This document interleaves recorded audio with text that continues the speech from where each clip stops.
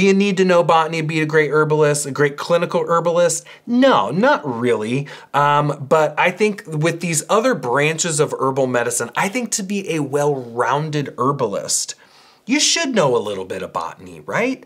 I think as a clinical practitioner, you should be able to recognize the herbs that you're using as a medicine.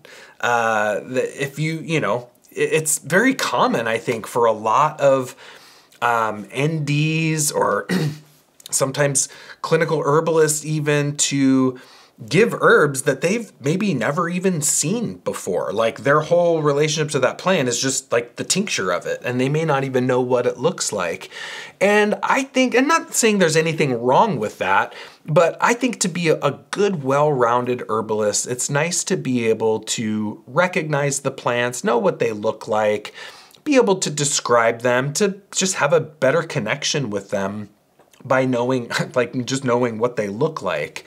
So, and then, yeah, and especially if you're growing or wildcrafting, this is where I think it really comes into play and being really important, to round out your herbal knowledge. Now,